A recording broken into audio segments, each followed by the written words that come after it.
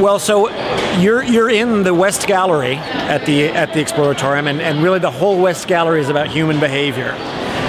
So the idea is to create experiences that get people to interact with each other and think about how they're behaving when they interact with each other, and maybe learn a little bit more about the science of studying human behavior.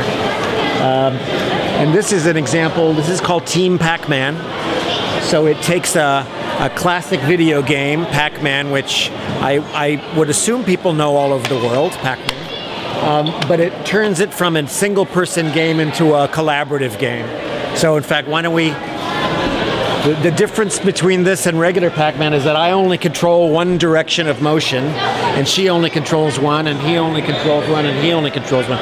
So we absolutely have to work together to make it work. In fact, we're going to have to play it this way. Go ahead. So I'm right and I'm up.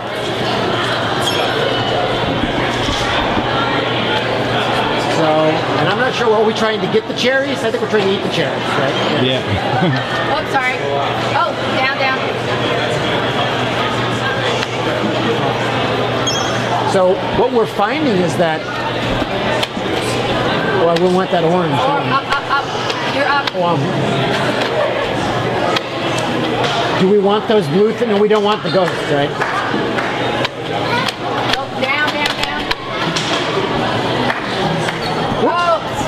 So what we find when we play this game is that people, especially strangers, have to communicate with each other to make the game work. So sometimes they ask each other politely, and sometimes they yell at each other, up, yeah. Who's up? And in addition to people playing the game, you often end up, in fact, as you can see right here, you get some people spectating, watching in the background, because human behavior is interesting. Right? So this has been such a big success, in fact, that we had to move this away from our explainer station because it was too distracting for them. Too many people yelling and screaming. So it's a great example of taking a game and reimagining it. Okay.